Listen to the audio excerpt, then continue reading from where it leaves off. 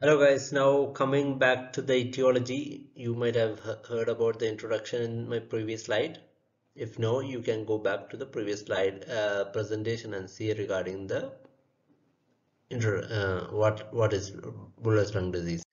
Now, so coming to the etiology, what do you think the etiology is for the Bullous lung disease?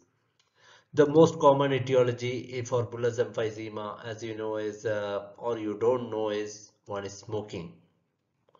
And what do you think the other one is? It is alpha 1 antitrypsin deficiency. Okay, so two causes, smoking and alpha 1 antitrypsin deficiency. It is for the bullous emphysema conditions. Then other causes that are ascertained is the hereditary predisposition. Okay, it can be seen in several conditions like Ehlers-Danlos syndrome, Marfan syndrome, or what can be the other causes in young teenagers? It is marijuana. Marijuana smoking. It can also causes what do you say, bulle in the upper lobes, and in long-standing ankylosing spondylitis, it can also predispose to fibrobullous lung disease. It is also possible that the Bullous lung disease, okay, if it's a giant Bullous lung, it is associated with underlying conditions like ILD, pulmonary sarcoidosis, fibrosis, and progressive massive fibrosis. It's seen also in IV drug abusers. It's also seen in post-TB fibrosis, and lastly, it's also seen in certain causes in which the cause is not found. Okay, we term it as idiopathic bullous disease. So, what do you think the pathogenesis is? See, there are several hypotheses, but it is very poorly understood. Okay, out of which some hypothesis that the alveolar wall becomes weak and particularly the apices of the lung, and causes formation of bullae, or the inflammatory tension of the bronchiole leads to progressive air trapping and tension air spaces.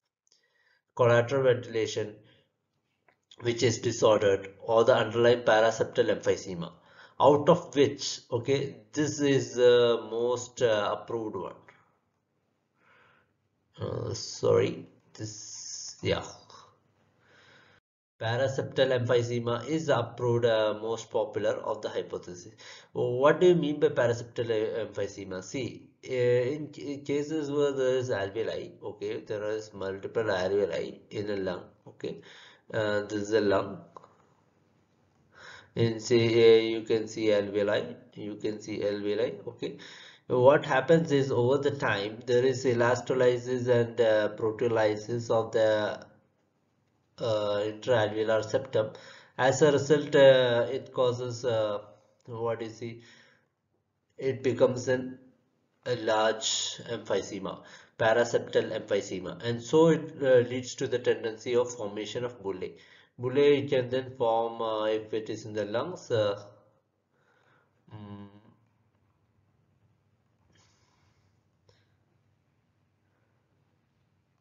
yeah, formation of bullae can occur over the apices. So, what are the most several hypotheses for Bullous lung disease? One is a paper bag hypothesis, and other one is a ball valve mechanism. So, out of which ball valve mechanism is seen in, see, suppose there is a chronic, this is an alveoli, okay, alveoli.